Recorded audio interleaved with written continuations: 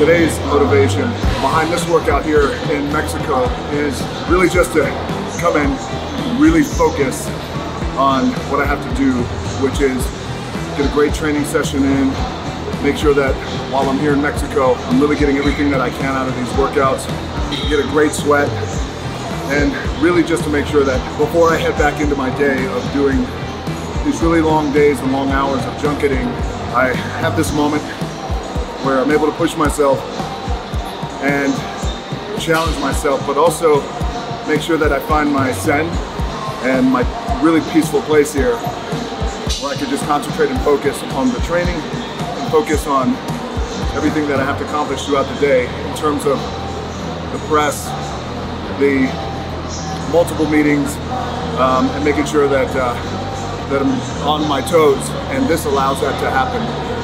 And plus this also allows me to have a moment in the morning where it's free of any outside influences and distractions. Back to work. Billy Billy.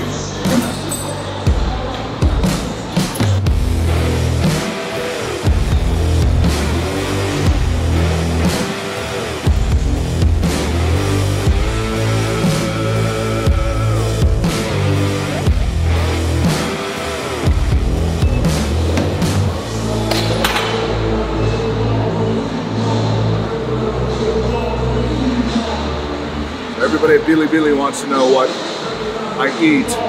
Apparently my consumption of food has become legend in China, all around the world.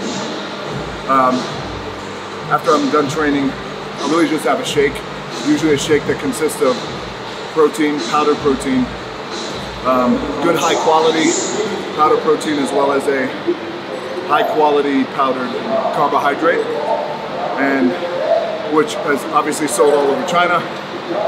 And I'll also have a big piece of fruit, like maybe a big apple, or sometimes 2 bananas, something like that, that just gives me some natural sugar